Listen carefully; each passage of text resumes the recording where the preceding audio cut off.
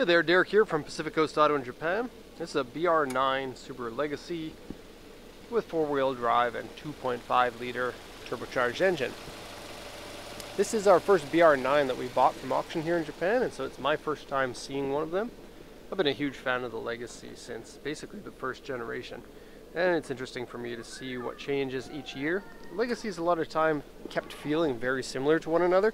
This one's probably the biggest change, with a taller waistline compared to all of the previous generations, and more modern styling, larger interior, I think just larger overall, higher roof. I'm not sure exactly how it drives, but I would be very curious to know. The 2.5 liter turbo engine, because it's a bigger engine than the previous versions, probably it has more low-end torque than the previous ones. I really don't know that much else. It is a pretty large intercooler. That's interesting to see. Now the engine doesn't have any problems. Coolant and oil are both okay. No signs of any rust or anything. This liner is very thin, and it's coming down. And it's been taped back up by somebody at some point, but it's ripped here. Yeah, it's basically just like a paper. Now usually it's more like some sort of a foam thing to insulate the sound that comes from the engine room. And then that's a duct that goes into the intercooler. Okay, close that up, give you a quick look at the car, then I'll go over the auction inspection sheet quickly for you. Then we'll do it once around and then interior. I will come back to this. I just want to mention that it is a 2009 2.5 GT turbo.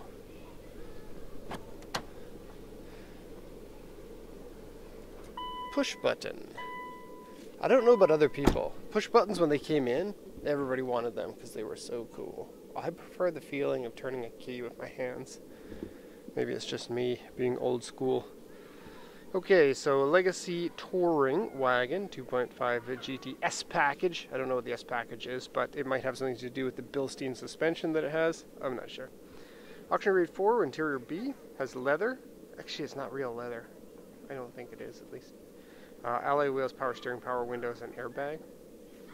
88,452 kilometers for 2009. It's probably medium to high.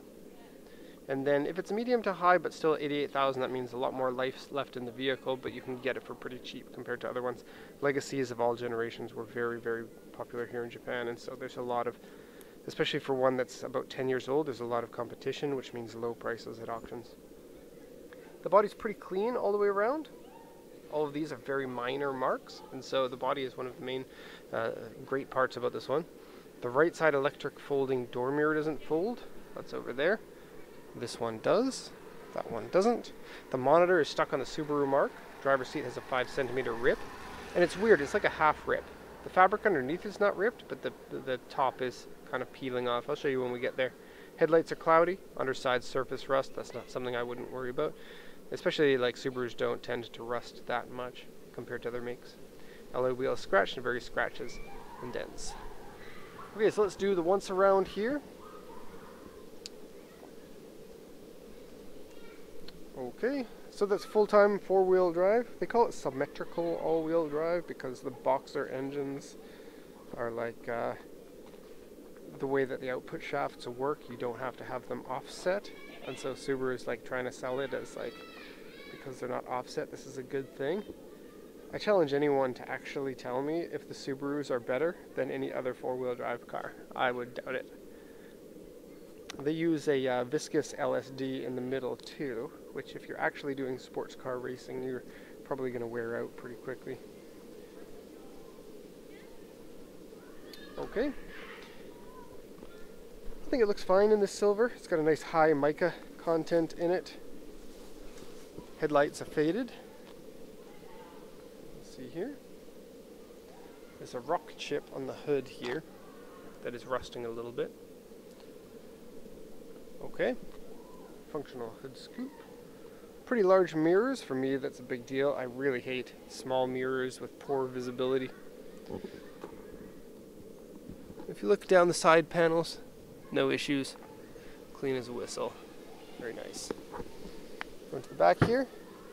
Oh, I just noticed that the Subaru mark is peeling there.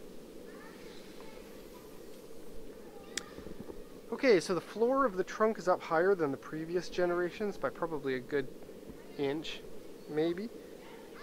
And it kind of feels like you don't get any more room inside here despite what looks like a bigger vehicle. I don't actually know the dimensions of it.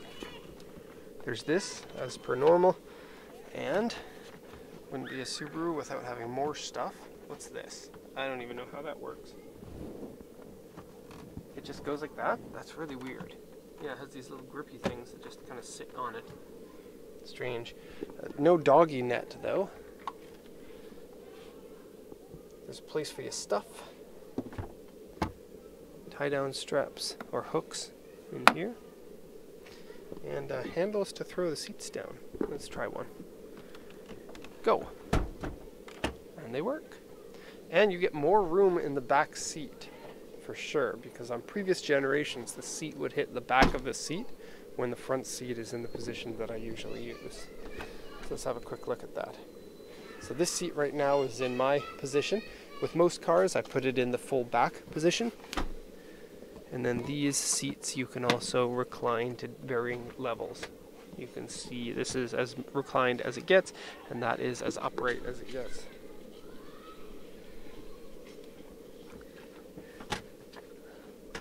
Okay, let's sit in here. Excuse my sniffles. Yeah, more leg room, and the seat is kind of concave, and so it gives you a lot of room there. It's probably about 2.5, 3 inches, maybe 3 inches. AC vents in the back, that's nice to have. Seats have a lot of padding in them compared to previous ones, and so maybe that's something Subaru wanted to improve. I never thought the back seats were bad on a Legacy. The dashboard is a lot more modern than the previous generation. I always thought that the previous generation and the generation before that didn't really make much improvements over the second gen. So the first gen felt modern, second gen felt modern, and then third and fourth kind of felt like putting, taking the same underneath, trying to make it look better, but it still kind of felt a bit old by then. I think this is nice, like a fake leather look, fake carbon fiber, but it works. I mean, otherwise it's just going to be a plastic that has some other design on it. Might as well look like a carbon fiber. It's not that bad if you look at it. Okay, so these seats, let me show you the rip. So right here, and then if you look in here, oh yeah, it is leather. Huh. Okay, well I was wrong. Whoops. There, it's a half leather with this material.